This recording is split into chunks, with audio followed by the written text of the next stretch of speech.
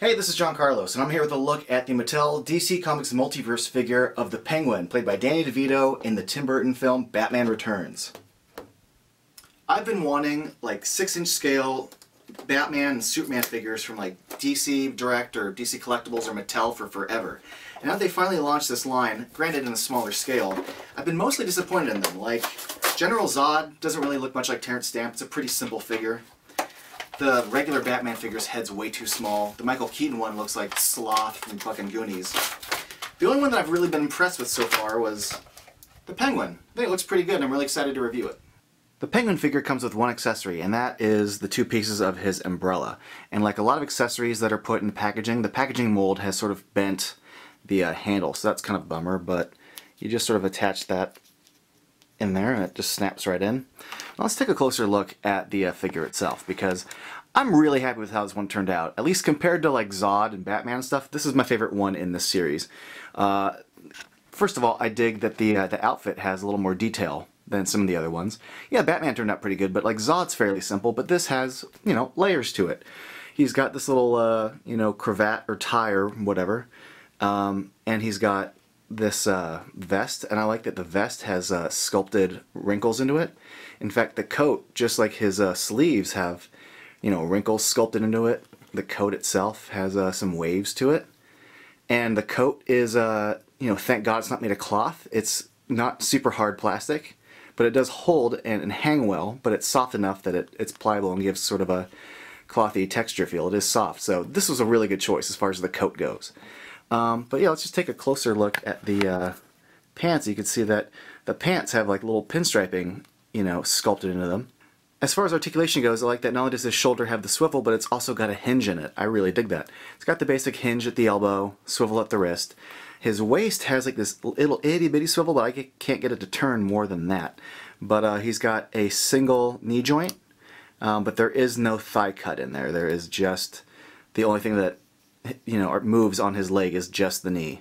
But at the top of the leg, it does swing out on the sides and move forward. Also, he's got head articulation, but it's not much. You do have a range of motion of about that far, but based on his shoulders and all that, he can't move his head too much. But I do really like the head sculpt a lot. It's got the best likeness, I think, of all the other movie figures in this series. Just be on the lookout as far as paint goes. See those little paint areas around his nose? Some of them can be really gloppy and awful. I know they're trying to go for that kind of Burton-y grime that you saw in those kind of lines by his nose and mouth. And they did a good job with that on this figure, at least I think. Another thing I dig is they did a good job on the eyes. I like the use of light purple paint that they used to create the kind of baggy areas around his eyes. I think it really does reflect how he looks in the movie quite well. Just worth noting that the hat is attached, you can't take it off. But they did a good job with the hair as far as the way it's sculpted to hang over his shoulders. I really dig how the face turned out. It's really, really good paint. Even that little scowl, a little smirk in his mouth, and the little white used for teeth.